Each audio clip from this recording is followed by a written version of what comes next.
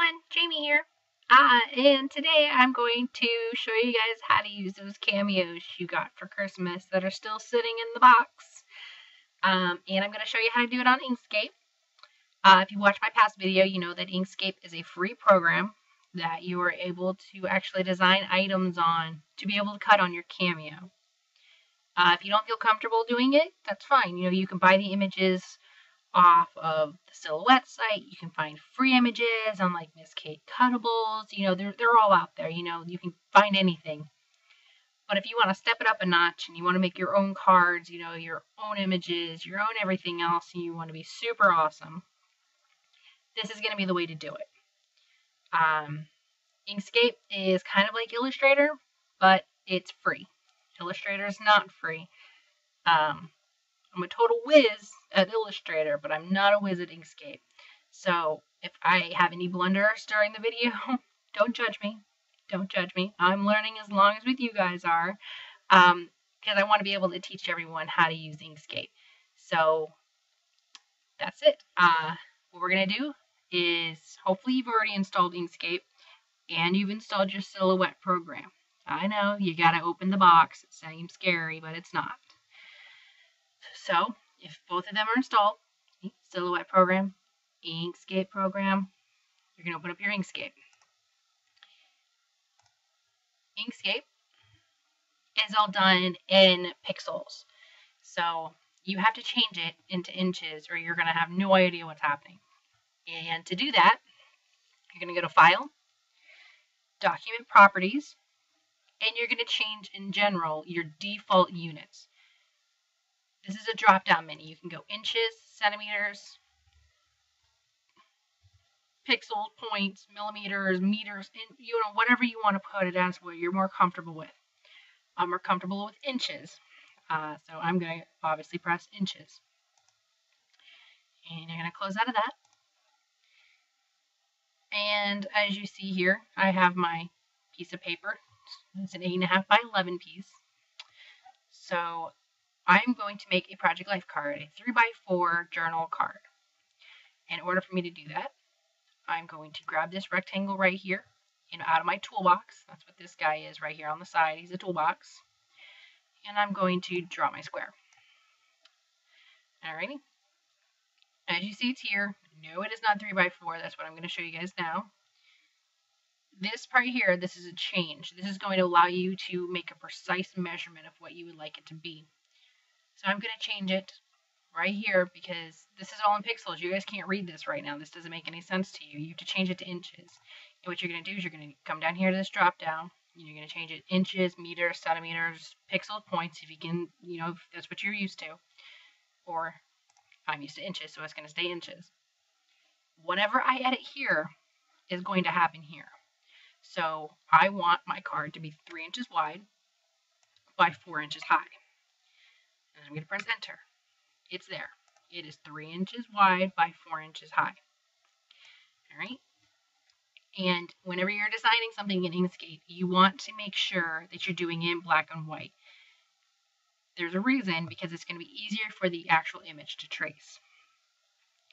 So again, black and white, design everything in black and white. Alright, so rectangle, I'm going to make it black. Alrighty. Now, I can cut out just like this on the Cameo, and I will have a 3x4 rectangle. Well, it's kind of great, right? But you can do that with a regular paper cutter. I want to have something inside the card.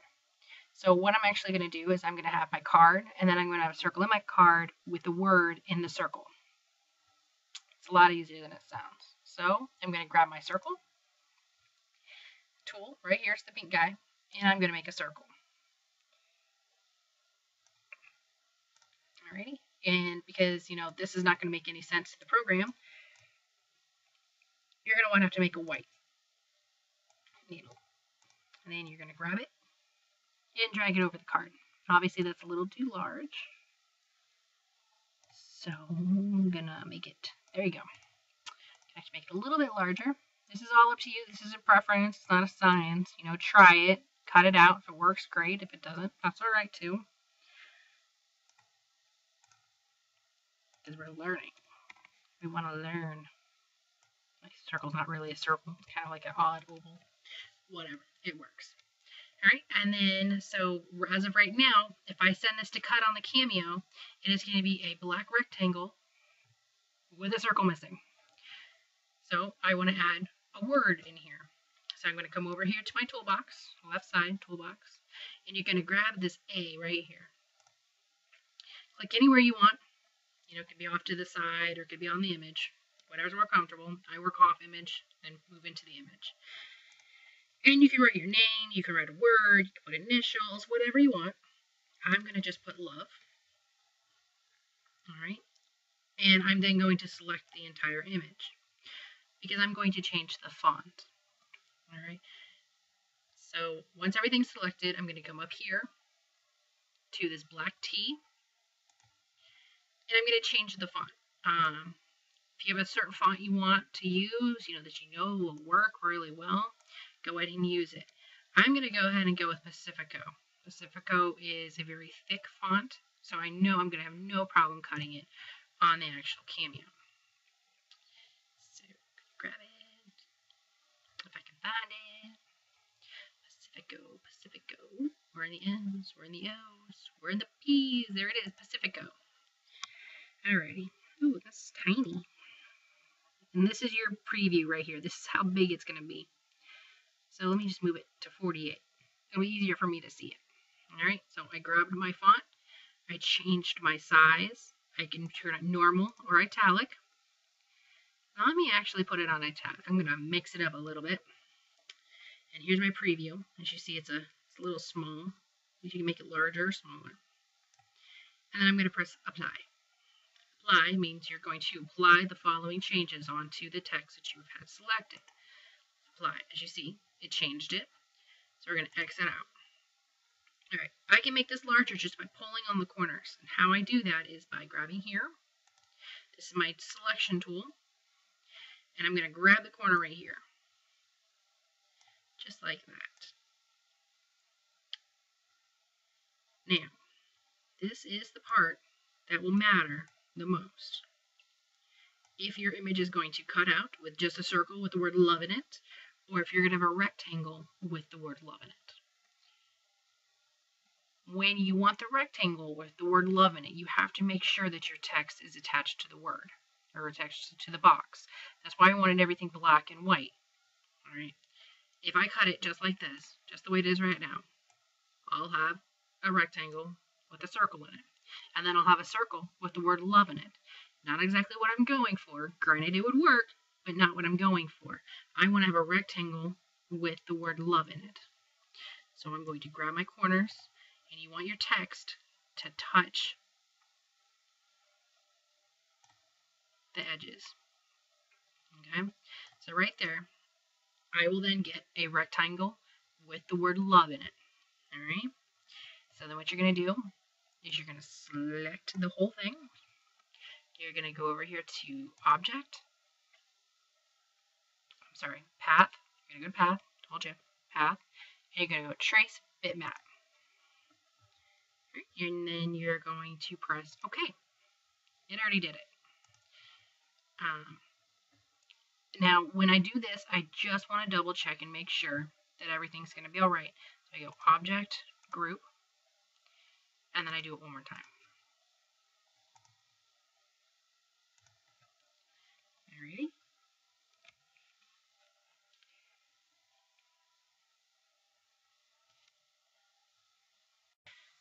Okay, so then once I've grouped this and I have traced it, the next point is to save it. You want to save it so it's going to import on the Cameo program. So you're going to go File, Export Bitmap. Don't change anything. I mean, you can if you really want to, but I would suggest not doing it because you may screw something up. And just press Export. Alright, you're going to exit out, minimize, and here it is. It's right here. It's hanging out.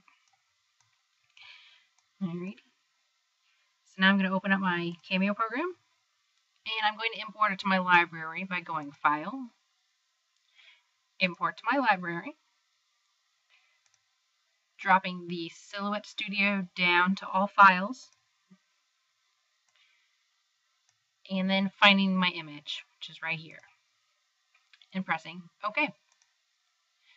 From here, I'm just going to name it Love 1, and then press OK. It's in. So I'm then going to go to my library, and here it is. I'm going to double click on it. This is your cutting mat right here, and now it's in. This should import the same exact size that it exported on Inkscape. And as you see from here, it's 3.010 by 4.015. So it's a little bit larger than a 3x4. So what I want to do is I want to make it just a little bit smaller than a 3x4 so there's no problem sliding it into my sleeve. And just a little bit. All right, that'll work. All right, and then from here, it's not going to cut this way. All right, so what you need to do is you need to trace the image so it has cut lines. To get the cut lines, you're going to come over here to this blue and yellow square right here, and you're going to go select trace area. That's this button right here. I'm going to click on it. You're going to just then select the image. So you have this blue rectangle around the actual image that you need. Now you see that the yellow came in. This is what it's going to trace. All right. You don't want to trace it like this. If you trace it like this, it's going to be all crazy. It's going to get all wonky, and it's not going to cut right. And then I'm going to get an email going. It didn't work. It didn't work. From here, you need to make sure your entire image is yellow. All right. The entire black part of this image needs to be yellow.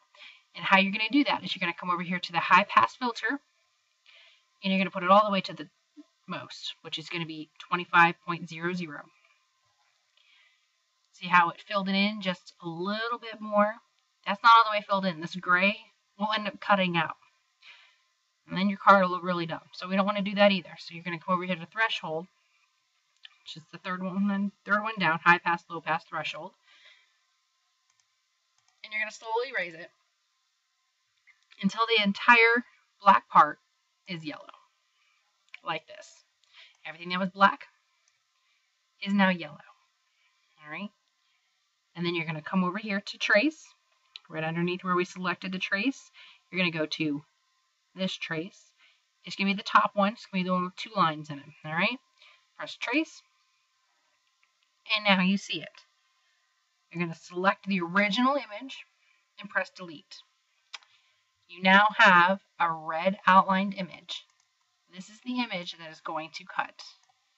So if you see this image and you see the red lines, then congratulations, because that means you completed it, and you're going to have a cuttable card.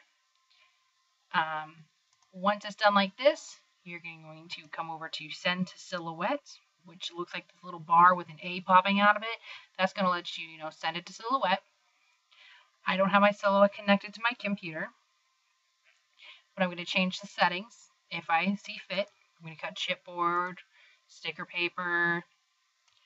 I'm going to go to town and start changing a bunch of things. I'm going to change my speed, my thickness, where my blade needs to be. You can change all of that. But as of right now, the way it is, it will cut. You now have an image that nobody else is going to have because you made it yourself, especially for you, and maybe some friends if you decide to share. It's your call. And it's completely custom. And it was completely free. It was free to make. Free image because you made it. Free file because it's a free program. Alrighty? So if you have any questions, feel free to ask, message, right away. And I will do my best to answer them. Like I said, I'm not the best at Inkscape, but I know enough to get around. So if you have any questions, just ask. Thanks for watching. Bye.